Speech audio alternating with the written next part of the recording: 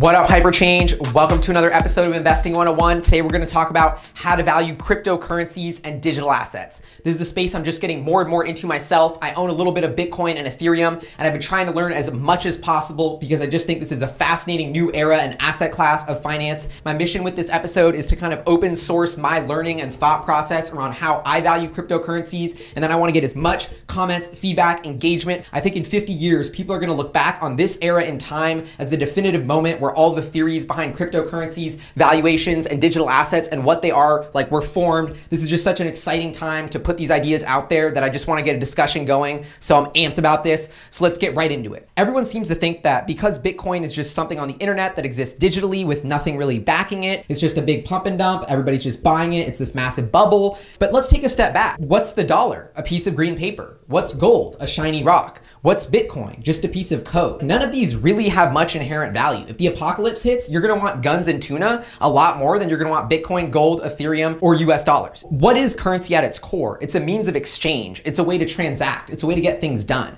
So I would argue the value of a currency is kind of inherently based on the fact of how many people trust its value, how many people are using it every day, how many people are accepting it every day. And by this definition, Bitcoin and Ethereum and a lot of these other cryptocurrencies and digital assets have a ton of value because they have thousands of people that will accept them. There's an entire community that's being developed that trusts the value of these assets, and therefore it's kind of a self-fulfilling prophecy that gives these assets value. So now taking a step back, I'm thinking how do we value Bitcoin? How do we value Ethereum? So I'm trying to break this down into the fundamental statistics. There's no cash flows here. There's no earnings. This is totally different than thinking about a stock. And that's why I think it's so scary and it's such a new field and I can't even really wrap my head around it, but that's also why I want to start learning, dive into it. What are the crypto fundamentals? What are the, building blocks of how we can understand what these cryptocurrencies and digital assets are? Well, I've come up with a couple for you guys. And the first one is network value or market cap. Really simply, this is taking the price per coin or token of something,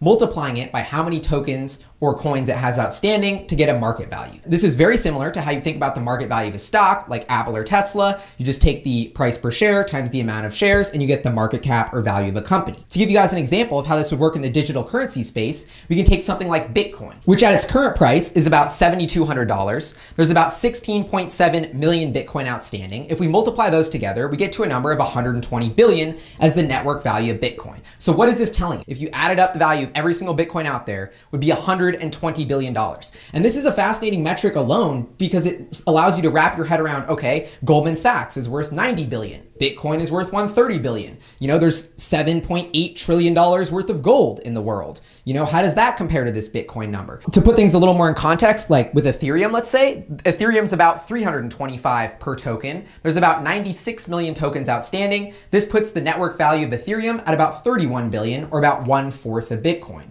Bitcoin Cash, which is receiving a bunch of attention lately, is trading at about $1,200 per coin and has about 16.8 million coins outstanding. If we do the math on that, that gets us to a network value of about 20 billion. Moving to metric number 2.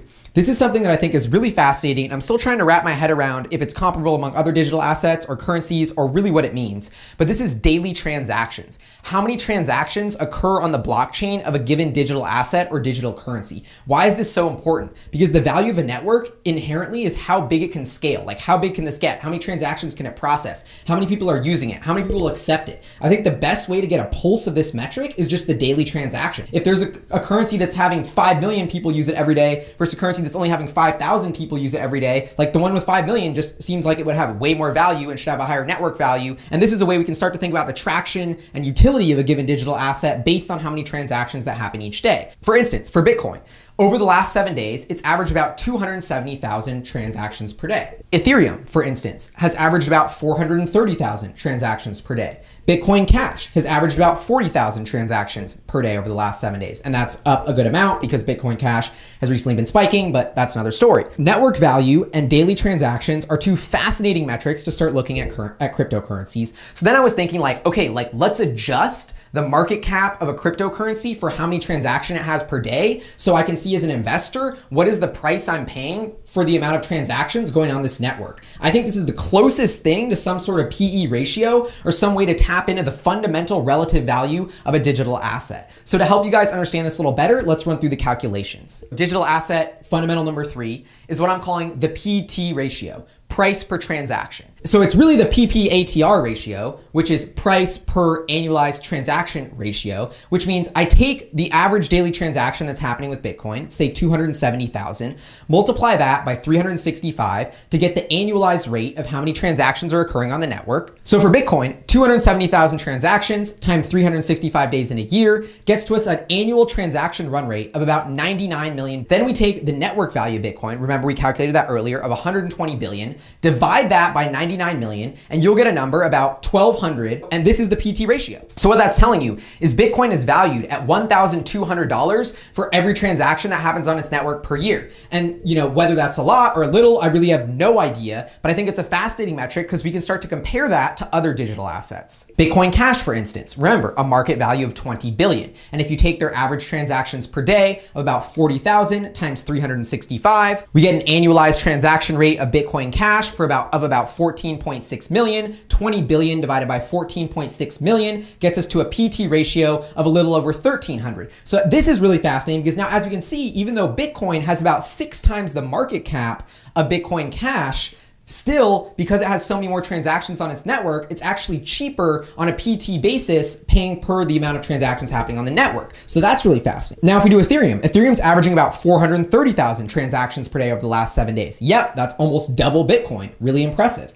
If we annualize that, we get to about 157 million transactions per year run rate happening on the Ethereum blockchain. Now we take the network value of 31 billion, divide it by that 157 million number, and then we get a PT ratio of only about 200 for Ethereum. So this is fascinating because remember, take a look at this. Here's all the PT ratios. You see normal Bitcoin is about 1,200, Bitcoin Cash about 1,300, Ethereum about 200. So on what you're paying per transaction that the network is actually processing, Ethereum is 6 times cheaper than Bitcoin. And personally, this is one of the reasons I'm starting to get really bullish on Ethereum over every other cryptocurrency, is because Bitcoin, as you can see, its transaction volume is really flatlining. And I think this is indicating that the network is hitting its peak scale. And this is why there was that whole debate about SegWit. They're trying to create a hard fork to increase the scalability of Bitcoin because simply it cannot boost its amount of transactions per day past this $250,000, $300,000 wall. Ethereum, on the other hand, is seeing its transactions skyrocket to over 400, 500,000 per day. And the community, Vitalik, is leading the charge to implement new technology that will be able to increase the peak transactions per second. This will be able to increase the scalability of the network. And I think we're going to see this transaction volume of Ether continue to rise as the community develops better and better technology. Now,